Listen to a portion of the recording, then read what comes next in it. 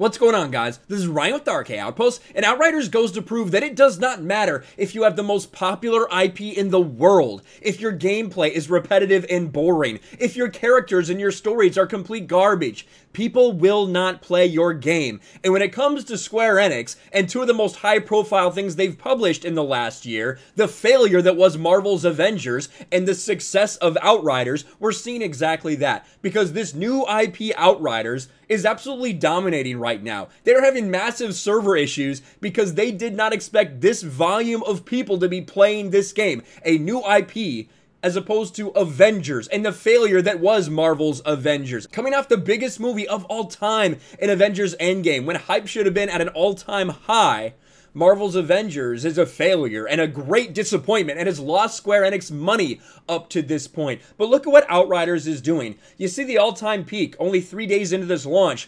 113,000 people. Now you'll also see a lot of massive dips here.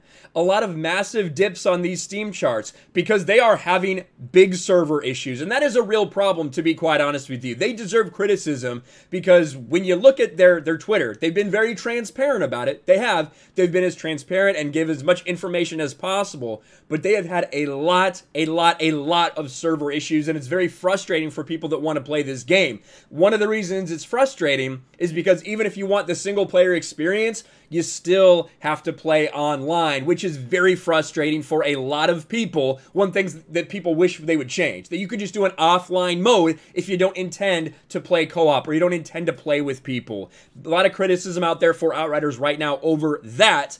But again, like Kotaku says, and I don't really like to use Kotaku for a whole lot, Outriders launches to a day of server problems like every other online game. Unfortunately, that has become like the standard for games. When they have a big launch, there's going to be server problems, and it is really frustrating and really annoying that they can't anticipate that, but at the same time, that is kind of the standard now in gaming. Very, very unfortunately. And when you look at what Outriders has done, like, go back to these Steam charts here, 113,000 people. This brand new IP, it doesn't really do anything revolutionary. It's a lot of things that you've experienced in other games before. It just does it all pretty well. The story's not, story's not super great or anything. I only played the demo, so I really just started getting into it. I probably am going to play this game in the future with as many people as are playing it and with as much positive feedback as I have heard about the game. It's a game that's done competently, and it is a lot of fun. And that's all that people are looking for in a lot of ways when they play these games, as opposed to trying to make it a live service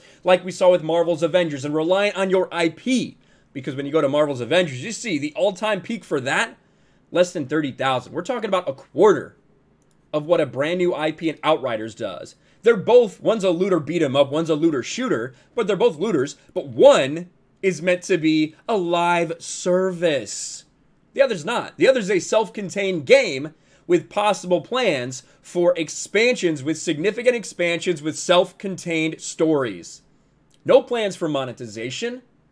Just a single game that you buy, you pay 60 bucks for, or 70 bucks, whatever it is, and you play the game. You have the experience. There is potential. You can play co-op if you want. You can play with other people online, or you can just play it by yourself. Outriders is a great success right now, despite all the server problems, and there is going to be some negative feedback from people about that. Deservedly so. But it goes to show that if you prioritize, getting a solid, semi-polished game, just a good, solid story, nothing incredible, that people will come to it. As opposed to relying entirely on your IP. Pushing characters that nobody's interested, and just trying to use the name of Marvel's Avengers to sell your stuff. Hopefully, Square Enix will learn from this, the publisher. Different companies develop these, quite obviously. But we'll see if Square Enix takes more this road, instead of trying to monetize things for this live service garbage they try to do with Marvel's Avengers. Maybe they'll just make a good single-player experience, and then have a lot of people enjoy it and celebrate and buy that game. Let me know your thoughts about all this in the comments below. Have you played Outriders? Are you having server problems? Let me know in the comments. Smash a like button, subscribe to the channel, ring the bell for notifications, share this video out there, and I'll talk to you later. Thanks for watching, everyone, and a huge shout out to my patrons. I appreciate you guys so much. Want to follow me on Twitter or Instagram? Check out the description below. You'll find links to my P.O. box and my Patreon as well. And I'll talk to you guys later.